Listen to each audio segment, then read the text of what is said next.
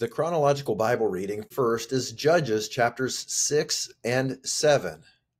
Israel against Midian. Midian's oppressing Israel. The people are starving. They're hiding in caves because of their sin. God, when we sin, hands us over much of the time to our adversaries so that we will not be comfortable in our sin, and God will be gracious to redeem us, to save us when we turn. The people, after 7 years of being oppressed, finally they cry out to God, and God raises up for them a man named Gideon. It's beautiful how when the angel of Yahweh appears to Gideon, he says, "Yahweh is with you, valiant warrior." Do you think Gideon thought of himself as a valiant warrior?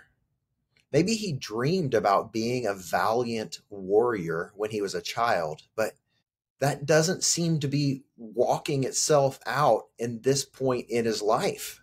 Maybe I'm reading into it too much, but a lot of times God will have a completely different view of our identity and our calling than we do. What did you dream of being when you were a child? And are you that now? If you had dreams in the physical realm, how can you apply those to the spiritual realm? Stop right now, pause the video, and ask the Holy Spirit to reveal to you, Father, who do you say I am? What calling have you placed on my life? How is what you want for me different or opposed to what I wanted for myself? How is your choice for me and your calling on my life different than what I am living out currently? How much more could we affect this world for God's glory if we were to have that conversation with him on a regular basis? The angel then says to Gideon, "Go in the strength you have and deliver Israel. I am sending you." Go in the strength you have. What strength did Gideon have? What strength do you have? What strength do I have? But God is saying, I am sending you. God is sending you. He is sending me. And he's telling us to go with what we have. Stop putting it off. Let's not procrastinate any longer. Let's not make excuses about being ill-equipped any longer. Let's go and do what God is calling us to do. And let's do it with the resources that he's given us. You've heard it many times before. God doesn't call the equipped. He equips the called. We, friends, are called. We are on mission. Let's answer the call.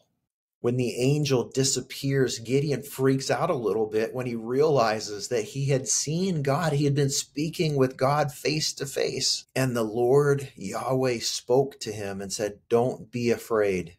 Peace to you. You will not die."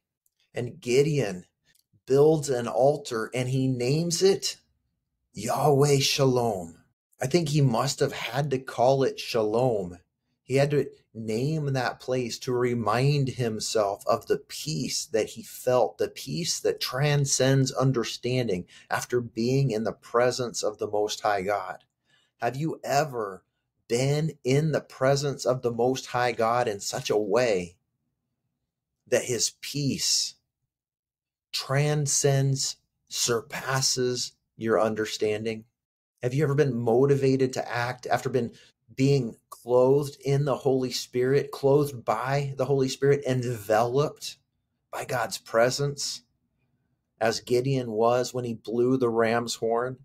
And it was after that that he was so motivated. He was filled with the Spirit of God. It changed who he was. And that led to him blowing the ram's horn, rallying the troops. Then he asks God for a sign. God, are you surely in this? Before I lead these 32,000 men into battle, I need to know that you are with me. Give me a sign. Because God, if you're not with me, not only do I not want to go, but I surely don't want to draw these men into a battle where they will lose their lives. Please forgive me, God. Thank you for that one sign. Can you give me another sign? There's nothing wrong with asking God for a sign. I think it pleases him. It's part of our maturation process. God, I think I heard you say, will you please confirm that for me? When God gives us the sign we ask for, we need to ensure that we follow through and obey him. Let it build our faith. Are you growing in faith? Are you passing the test and moving on to the next grade to learn more, to grow more, to be stretched in new ways? I pray that you are. God bless you, my friends. Thank you for being on this journey. May God clothe you. May he envelop you with his Holy Spirit. May he continue to equip you as you go about the journey of fulfilling the calling that he's placed on your life. We'll see you tomorrow.